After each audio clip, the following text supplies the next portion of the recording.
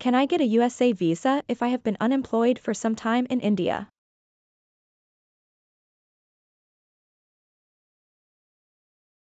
To obtain a visa for the United States, there are various types of visas available depending on the purpose of your visit, such as tourist, student, work, or business visas. It's important to note that being unemployed for some time in India may not necessarily prevent you from obtaining a US visa, but it can be a factor considered during the application process. Here is a general overview of the US visa process and immigration guidance. 1. Determine the appropriate visa category. Visit the U.S. Department of State's website to identify the visa category that matches your purpose of travel. 2. Complete the online visa application. Fill out the non-immigrant visa application form, Form DS-160, online. Be thorough and provide accurate information. 3. Pay the visa application fee. Pay the required visa application fee, which varies based on the type of visa you're applying for.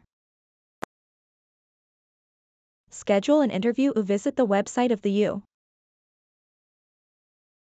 Embassy or consulate in India to schedule an interview appointment.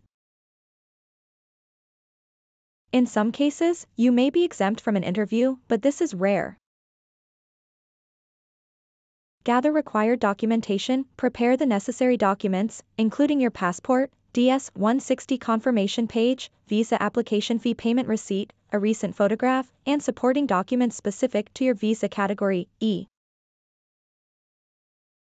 employment letter, educational transcripts, financial documents, etc.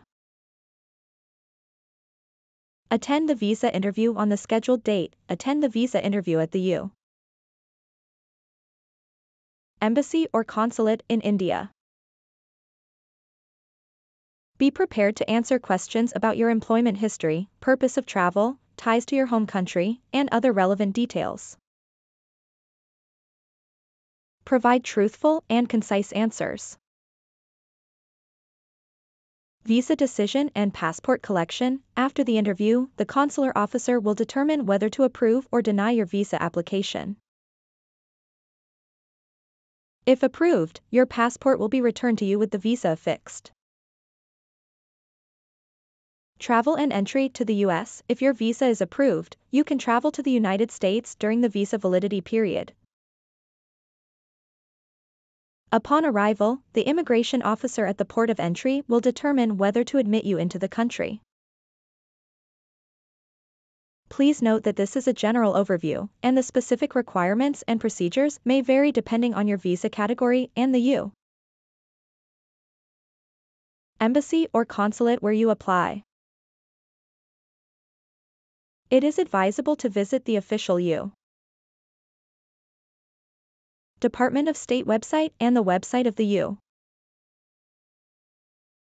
Embassy or consulate in India for the most accurate and up-to-date information.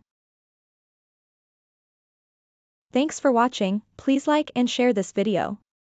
Also hit the subscribe button, ring the notification bell, and let's embark on a journey of knowledge together.